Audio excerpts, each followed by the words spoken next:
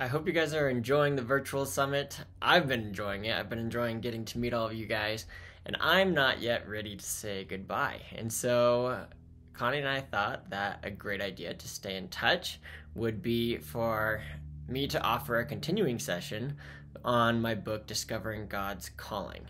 And so, a lot of what we've been talking about here during the summit is how do we live singleness well? How do we follow God well? How do we be content in our singleness? And one of the topics we've also talked about is what is our purpose in our singleness? What is our purpose in our lives? And we didn't talk so much on how to find our purpose. And that's exactly, as you can guess by the title, that's exactly what this book is about, discovering God's calling. I'm not going to say this is what you need to do with your life.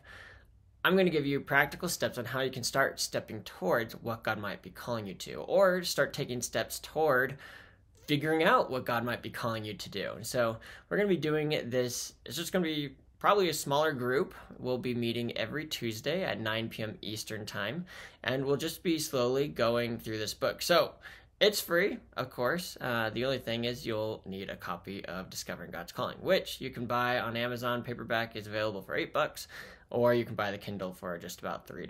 So not a huge investment, but it'll be great to continue going through this. So if you are wondering what God's calling is for your life, or how to find your calling, or maybe how to refine your calling, check it out. I'd love to have you join us. You can click the link below to register, and I'll see you guys throughout the summer. Cool. God bless.